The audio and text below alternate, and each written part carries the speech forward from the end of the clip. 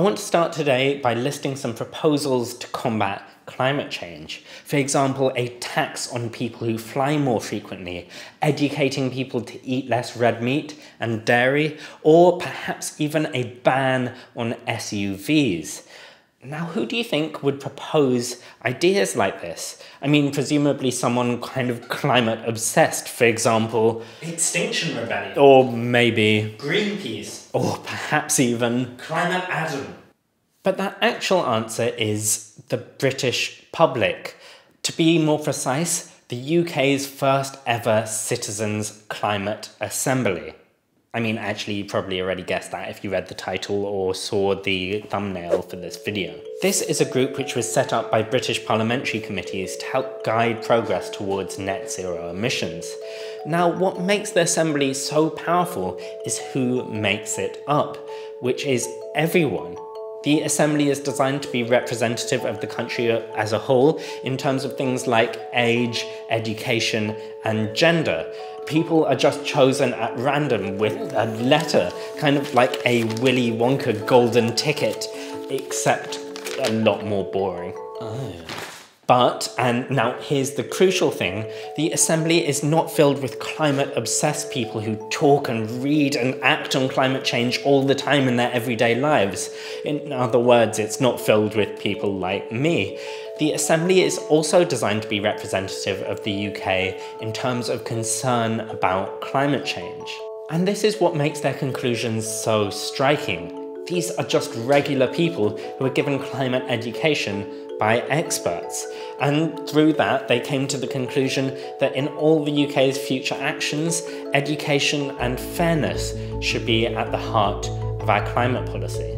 Okay, so great, these are their recommendations. Everything from encouraging people to eat less red meat to banning highly polluting vehicles. But they're not laws, though.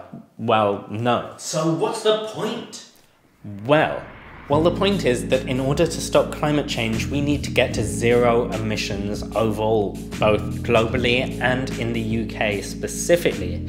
That's going to require some pretty dramatic changes, and as we've seen with the coronavirus, dramatic changes can be hugely divisive.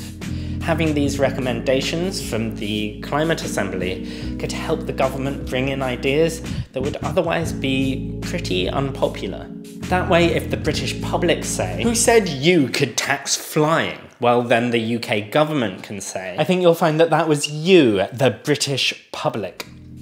As proof of how big a difference citizens' assemblies can make on controversial issues, a citizens' assembly was key in overturning Ireland's long-standing ban on abortion. I mean, it doesn't get much bigger and controversialer than that. It's worth pointing out that some environmentalists aren't thrilled with all the Assembly's recommendations. For example, not recommending moving the date earlier for reaching net zero, or not being too keen on nuclear power. Okay, so what happens next? Will the Assembly's recommendations become laws? Will they make it easier for the UK to reach net zero? Well, honestly, it's hard to tell. But one thing's for sure, which is that this is an amazing starting point for the journey that the UK can and should go on to fight climate change. And now for some genuine questions for the ClimateAdam Climate Assembly, which are, what do you think of these recommendations? Do you think they go far enough? Or do you think they go so far they could alienate some members of the British public? And what do you think of the idea of having a Climate Citizens Assembly in the first place? Genuinely, I would love to know your answers, so make sure you leave them in the comments below. And I just wanted to point out that I'm inching ever closer to 10,000 subscribers. It would be incredible to end the terrible year that is 2020 with an audience this big. So if you're new here, do make sure you subscribe, and if you're old here, do make sure you share this video so that even more people can see it. Okay, until next time, bye!